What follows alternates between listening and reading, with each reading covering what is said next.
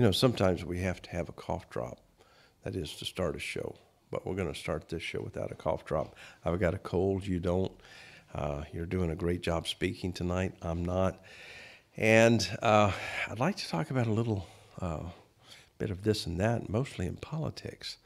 I hear that you're really, really, really, really interested in making possibly this impact on the state of Texas. Talk to me about it. Well, when Bernie ran, he said that people needed to get more involved Yes. in politics, not just as voting, which of course people needed to do. We've seen demonstrated why people need to vote, and at least I hope that when the next election comes around, that we won't be like we traditionally have been, where Democrats and left-leaning independents typically don't vote in the midterms. Right. I think we've learned our lesson. I would like to think that people have woken up and realized what an important thing that is. But he wanted people to get involved in politics directly, like running for office. And I've had the pleasure of interviewing a number of people, I think it was maybe a half a dozen by now, who were inspired by that to run for office where they never would have before. It was considered some lofty position that was unattainable for common people. And I've interviewed a handful of people that are either running for the state Senate in their various states or they're running for the U.S. Senate for the first time. And one or two that had already run previously and lost that wanted to get out on the podcast and give it advice and pointers to other people. And I'm excited about seeing an awakening of all these people, an awakening of an interest, Yes. in taking the helm of our political system and becoming way more involved than we have been. A lot of people have this impression that they're never going to be capable or have an influence on anything. And one of the strange things about the internet world is the way that people achieve an ability to express a voice, to share their talent, do things that they wouldn't under the current or the previous system. They weren't able to share all of these things. They weren't able to get their opinions out. They weren't able to learn as well as they are. They certainly weren't able to connect and network the way that they can now. Yes. So I've been part of a number of different marches and protests and political actions in the last year or two that were all orchestrated by social media, and people have raised their awareness and their understanding so much over so many different things that it's actually encouraging. And these are, make no mistake, these are dark times. Right. I have great concerns for not just the economy and not just the quality of life or the normal aspects that people would be concerned with in everyday politics. I'm concerned also about the environment, and I don't think we had 4 years to go to something to a regime, if you will, that wants to deny that climate change is even a possibility or that humanity has any effect on the environment. Clearly, we have an effect on the environment. I think Sure. It takes a greatest denial to say otherwise. Then there's a lot of dark things that we could talk about in the environment that I don't want to go into right now. I want to stay with the possible hopeful, which is that people are realizing that, maybe we can wrest control away from the powers that be and change direction from where we were. And I like to see that, as I mentioned before in a previous conversation that you and I had, I have a friend who is a Republican Party delegate. And he and I agree on very little. He's a Christian creationist and all of this, but an old friend. And he and I agree on one thing, and that is that the establishment in both the Republican Party and the Democratic Party need to be replaced. And so I identify as a Bernie-crat. I resonate with the Our Revolution or the Justice Democrats. We're out to reform the party, and I understand that in this last election, there's a lot of finger pointing as to where blame is, and I'm doing the same. I can recognize that there are several things that both sides did that were wrong, Right. And there's quite a lot that the Democrats did to themselves to effectively shoot themselves in the foot. But this is what we're trying to change. The Democratic Party in this last election was not in touch with the common people. They didn't follow the platform that they claimed to hold. Where they're supposed to represent the concerns of the everyday people. This was This was a demonstration of oligarchy. I mean, the very thing that Bernie Sanders was complaining about.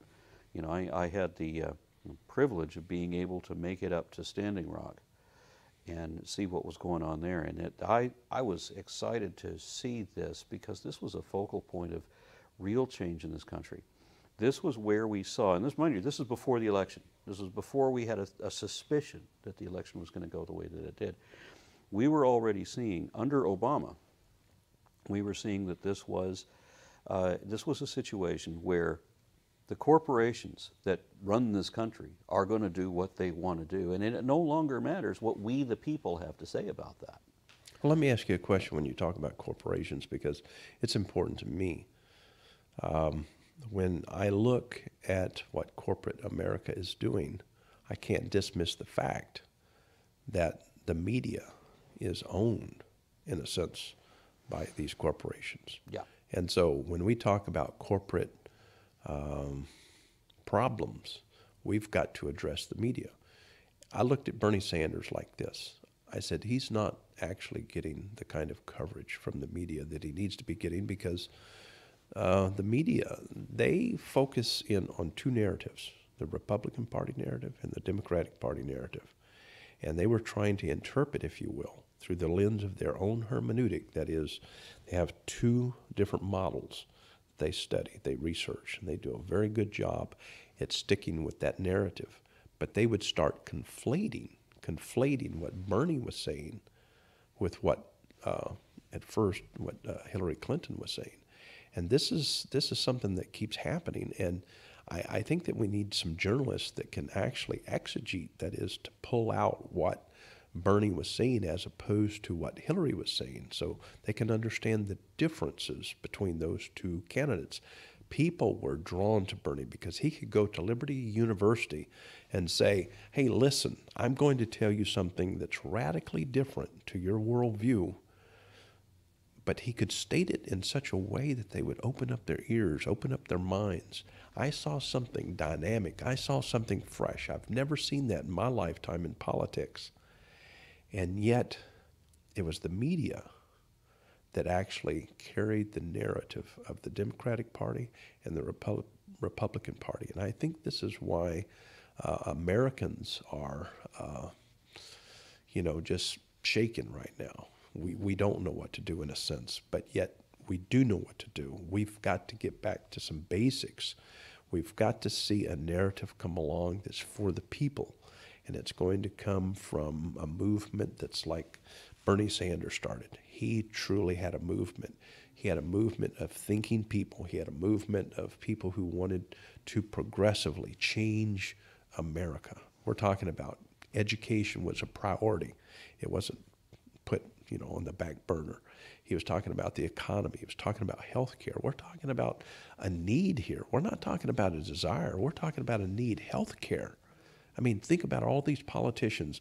They're debating over Obamacare versus whatever care right now. Yeah. And my God, I mean, why can't we understand that Americans, I don't care who you are, if you're a foreigner, you need health care.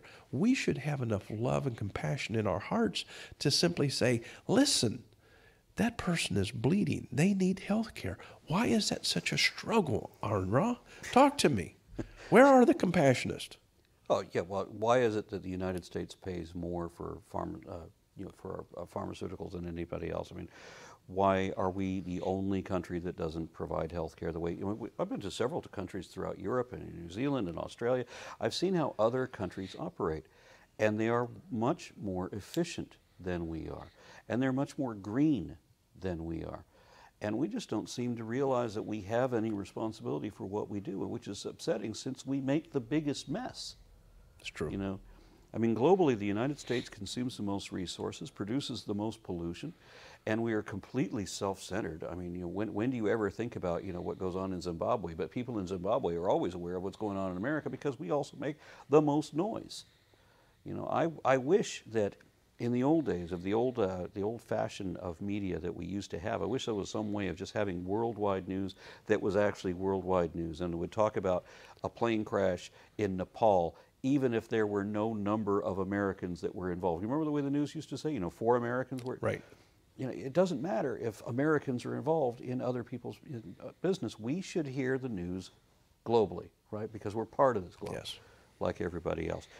And well, I was told that we're the richest country in the world, and so somehow we can't afford to do what much poorer countries can do and have done for quite a long time. I've been told that the national health care system in all these European countries has already failed. The national health care system for the UK, for example, has been going on since World War II. And my British friends, I have a few, right, have never had an ill word to say about their NHS. And they said that when they originally got that they went through the exact same controversies that we're going through now, where, of course, the insurance companies were complaining that we can't have this, and the surgical organizations, the pharmaceutical companies, they're all arguing that we can't do this. But then it was done, right, in England. And then now, nobody can speak against the NHS because it would be political suicide to do so. And that's what would happen in the United States if we actually got an NHS system, where I'm one who supports that we don't need to pay so much more for our military than absolutely everybody. And I kind of think that if we had an effective foreign policy and actually had diplomats, then maybe we wouldn't need to have all the guns in the world. Because maybe if we just don't piss off everybody, then maybe it's not necessary to be armed all the time. Now, here you go. You're an atheist preaching peace. Wow. What a subject. What an item. Keep preaching. Well, I see the way that the United States has done a lot of things, and I want to be patriotic. I was raised by a very down-home country kind of family, that we were raised to believe that this is the best damn country there is, right? And I want to believe that. But I can't. I've seen that we are like number 37 in certain scholastic scores, and we're on different numbers for different metrics all over the board. I don't think, if you could take an average of somebody that's number one, I don't think it would be the United States, because we don't seem to be number one in anything, really, anymore. We used to have the best universities in the world, but now people are turning their students to other universities, in other countries more often. I think we still have slightly the edge on people coming to college in the United States, but we're losing that because more and more students are turning to go to other countries. And I liked being the intellectual leader. I mean, I live in Texas, right? And Texas has, the Houston Space Center, right? We have some excellent universities in Texas. We have we had industrial companies that we can be proud of, that these places are based in Texas. But that's not the common opinion of Texas. Nobody's aware anymore of these universities that we have at our disposal. Instead, what they're aware of is our notorious, infamous Board of Education, and all the dominionists that are running every level of our government, just embarrassing us constantly. I mean, we had as our governor George W. Bush. Right? And then we had, after that, we had Rick Perry, right? Oh, my goodness. And you guys probably don't know about the guy that has replaced him, but every bit as bad. And everybody, and all of his successors or supporters, or assistants, if you will, subordinates in his office, just as bad. I mean, we got horror stories for almost all of them. I mean, one of those people, I can't remember his name right now. There was a famous filibuster a few years ago where one woman managed to do a filibuster wearing a catheter to keep herself from having to take a break from that. She managed to stand and talk for 11 and a half hours on behalf of women's rights. And I wish I could remember his name. It's so embarrassing now. The guy in charge at that point, when they finally got her off that, when they finally were able to take a break from that, they were only minutes away from midnight, and there was a huge uproar. The crowd managed to go berserk and stay everything until midnight, right? So they pushed the boundary over. They'd done enough stalling and enough roaring and everything that nobody could take a vote. And now then the guy, I wish I could remember his name, he actually fudged the date on the document. Under the CD cameras that were, he didn't know that there's 180,000 online witnesses at this moment. So he's fudged the date on this document to say that the vote took place on time. And it took 3 hours to explain to this guy that there were 180,000 witnesses and that they all know. They screenshotted and they know what he did. Was he charged? No, because our politicians get to walk. They get to perform crimes that any of us would have been penalized for, and they just get to walk without any indictment at all. What, are they immune? This needs to change. We have such a corrupt system that we're not in a position to complain about other countries being corrupt. Look how corrupt we are. And the more you start watching news stories, and hopefully from multiple different sources, because you're right, we have unreliable media. We have some grassroots journalist sources that can be very good, but you got to have a bit of skepticism with wherever you get your news from, right? And mix and compare. The thing that scares me when you look at the facts, if you're raised in, let's say, family A, you grow up with a certain norm. If you're raised in family B, you have a different norm. And so if someone from family A gets married to someone in family B, one of the problems that's going to come up is, my norm is not like your norm. And so, it's going to take some time to adjust a bit, just to have a relationship with them. And the thing that I see today that's happening that truly bothers me, it's really troubling, is that so many people are becoming nationalist. That is, in the sense of disconnecting themselves from everyone on the planet, and it's all about America. Yeah.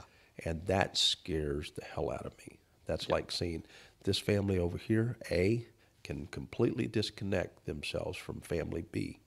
My set of norms is what we're going to live by, and I don't give a damn about family B.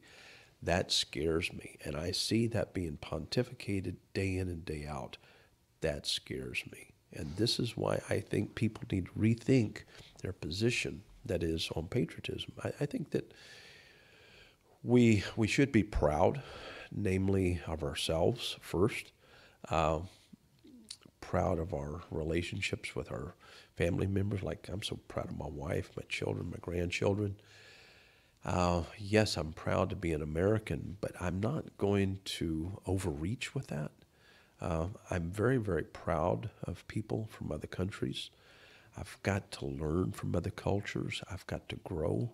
I don't want to say my norm is the greatest, it's the best, and park my mind. I would like to learn from others. So many other countries are doing magical things, in a sense, compared to us in education concerning just something as simple as algebra. Yeah. I mean, some countries are actually teaching algebra in third grade. We're waiting far too late to do that, but that's another topic on another show. But my point is, you have a heart that is to keep moving forward, and you're young enough to get involved in politics, and you're smart enough to do the right thing. And we need you. We really, really do need you to get in there, because we have so many people who have sold out to corporate America. And we're talking about journalists have sold out, senators have sold out, presidents have sold out. I'm tired of hearing yippee-yi-yay, cow patty over and over again. I've heard it enough. Bernie Sanders was a breath of fresh air. I needed to hear that. That inspired me. That was honesty. It was transparent. One thing that I will say about Bernie Sanders that's much like you, when he walked on stage, you could see Bernie and his wife. When he walked off stage, you could see Bernie and his wife. Everywhere that man went, you could see the power of him and yet the power of his wife. That's what I've seen in you. You and your wife, you love each other. You're hand in hand all the time. It's been a wonderful thing to testify of. I love that. My wife and I have been talking about that. We've been talking about, wow, Aron Ra and his wife, they truly love each other, and that impresses us so, so much. We're compassionate, and we make a big deal over people who know how to love and have a good, healthy relationship. And so, well, thank you very much for that. But in all fairness, most places that Trump goes, his wife eventually shows up at least 5 paces behind him carrying the luggage. When you talk about being patriotic, probably the hairspray.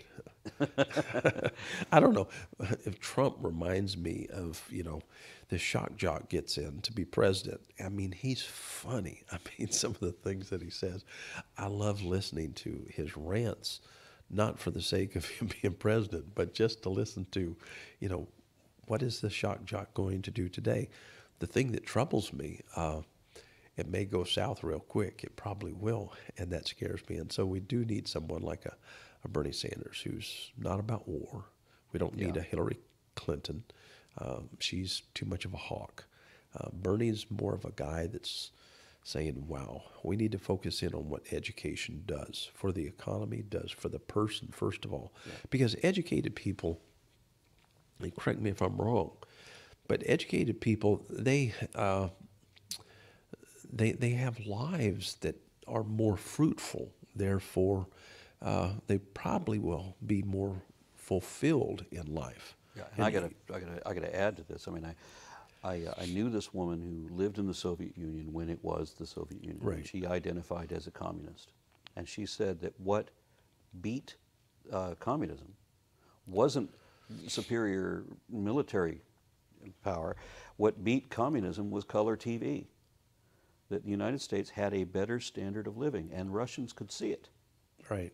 You know, and so that was the influence. We need to be focusing. I don't think we need to be pointing guns at everybody and say that we're don't mess with us because we're this terrifying. I think we need to turn the focus back to raising the standard of living. We had the highest standard of living in the world, and after having been to 20 some odd countries in the last couple of years, I don't think we have the highest standard of living anymore, because I've been to a lot of other places that are way nice. Yeah. And when you were talking about patriotism, I wanted to add something to that too. We do this Pledge of Allegiance, and I've been protesting the Pledge of Allegiance just for its inclusion of under God, which was added some many years after the Pledge. Because we've seen the old cartoon reels of Porky Pig giving the pledge without that part in it. But really, I have a problem with the pledge itself, in its original form, because this is an oath that people should not be taking. You're promising that you're going to support your country no matter what it does. Now, people that are all about the Second Amendment should understand this better than most. I mean, why do you need to have your guns? Why does the Second Amendment tell you that you should have your guns? Just because you're supposed to be, because the militia is armed, you should be armed. And this is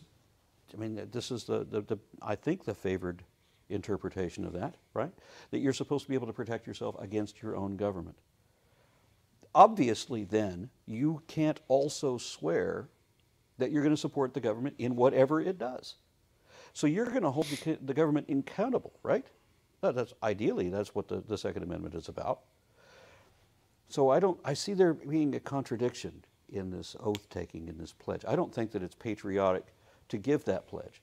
I think you need to hold the government accountable. You need to control what it's doing. You need to pull back on the reins. I mean, if Hillary had won the election, she was not ideal. We all have disagreements, right?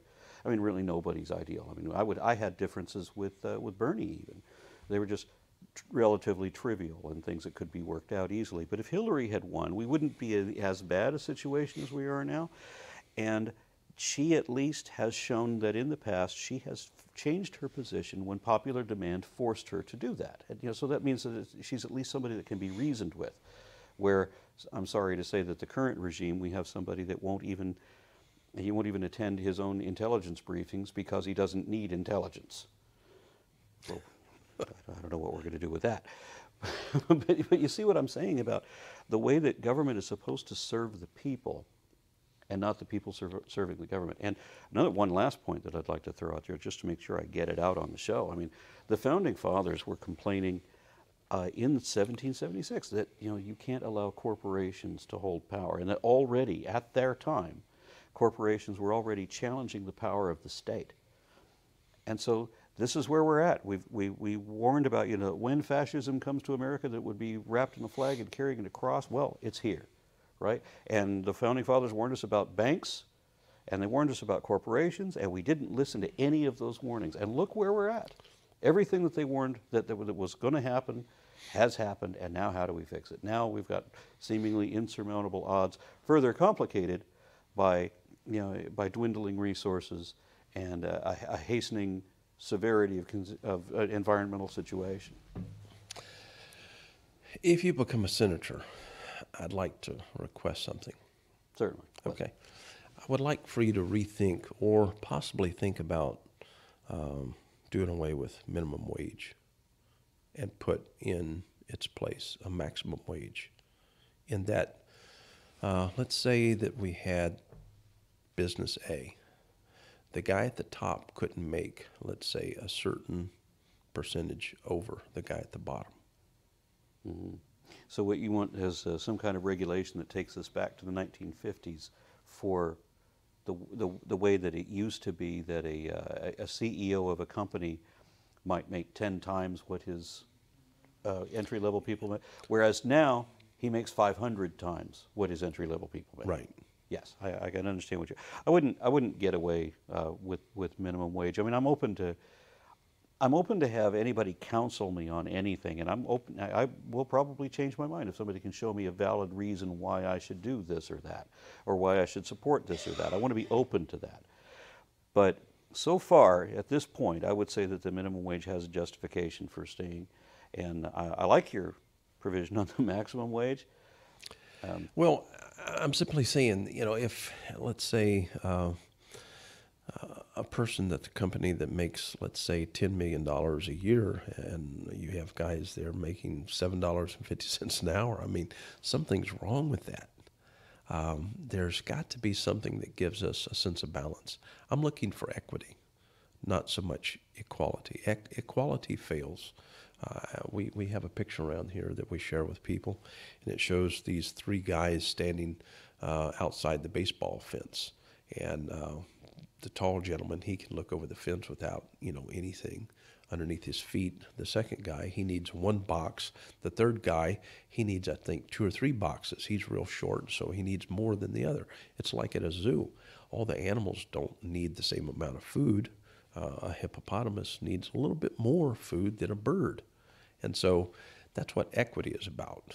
And I think that there is a way to establish equity in a community, something that would be a little bit more realistic than just equality. Giving everyone the same amount of money doesn't make sense to me. I think that we need to look at something in the context of equity. What say you?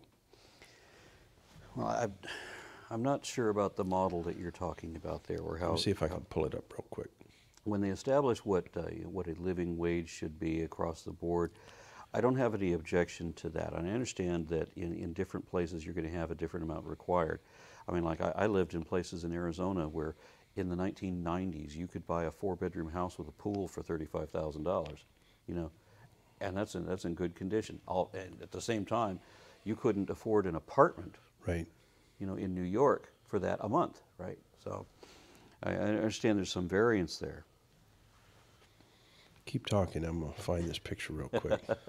We just have a couple of minutes. You're getting ready to go to dinner with your wife. That should be marvelous, wonderful, and we are so proud for you. And thank you. I just want to state for myself that a lot of people will think that because of my position on other things that they want to think in dichotomies, and they think, okay, well, if you're not a hard right wing, then you're a hard left wing, and of course they don't consider that there's a middle ground at all. Right. They berate the middle, being liberal, for being that's an evil position too. They don't look at what the policies are, what the motivation is, and what my thing is. I'm about the people, and I want to raise the middle class. I want to raise the standard of living for everybody. And the first thing that I consider when I go to a different country and I see the people on the streets, I'm judging how well that country does, how fair they are to their citizenry. And I think that the minimum requirement that you should have of an effective government is whether your mother can still get her prescriptions at the grocery store. Right. Because if she can't, and you have anything to do with that, then it's because you've messed up the environment, you've messed up the economy, you've messed up health care. You've messed up the criminal system. you've fallen into a totalitarian state or Right. a complete bankrupt collapse, whatever it is. If you can't maintain the simple necessities that everybody needs, not just wants, but that everybody needs to be comfortable and happy as a bare minimum, that's my standard. I mean, it should be about the life of the people, how Right. well we live. And that, I think, is our primary concern. I don't care about getting more oil out of the Middle East and every other criminal thing that we are accused of doing to go about that end. Right. We should be focusing on home and making things better here. Okay, I'm going to ask my cameraman to come up here. Rick, could you? I want you to give us a picture of this. Focus in on this. This is what I'm talking about, the difference between equality and equity. I think it's a powerful pick. I think Aron will really like this. Okay, tell me when you're ready. Okay, I'm just going to turn it around just like it is. You just have to see it on my laptop. Okay, zoom in on it. Just pull in tight, pull in tight, pull in tight. Focus that thing. Yeah, there you go. See, that's what I'm talking about. Okay, Yeah. pull back. Okay. The difference between equity and equality, you give everyone the same box. Okay. The short guy, he still can't watch the ball game. And to me, in a sense, that's what's going on in America. So many people have been left behind generation after generation after generation. They don't stand a chance without getting at least 2 boxes right now. We need politicians in there that will give some people 2 boxes, other people 1 box, and another person, hey, you're doing just fine. In other words, arguments for equity are very complicated, but it's, I don't think that the ball game can be won just making an argument of equity. Do you see what I'm talking about? Yes. Now, I would have to take this under expert advice. For example, when Bernie started making his proposal for how he was going to do, tuition-free college and how he was going to do the NHS for us, if he could put that together. Where was I going with that? I had a senior moment. Oh yeah, people were saying that it was impossible to finance these things. There's no way to get the funding for it, right? Right.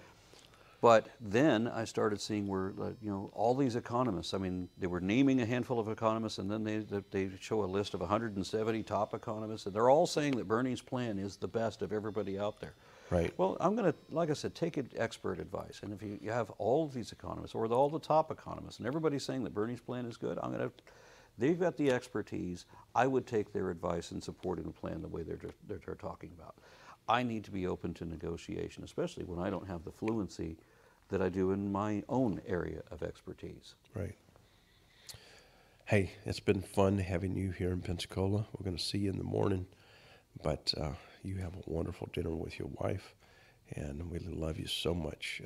You don't know how much all of us are for you. You have been a blessing to us. Walking downtown with you last night as we were filming, looking at all of those places. People turning theaters into a church. It's like a con job. Come in here and, we're going to be hipsters for Jesus. And then we're going to get you saved. And then the people across the street, they're doing the boring stuff. I just don't like the con. You know what I'm talking about? All the lies of Christianity. Perhaps we can do that on your show. I'd like to talk about why I think Christianity is harmful. Yeah, well, another week or so, and I'll have you on my podcast. Sounds good. All right. Hey, love you. It was a delight being here, sir. Okay, my pleasure. Take care.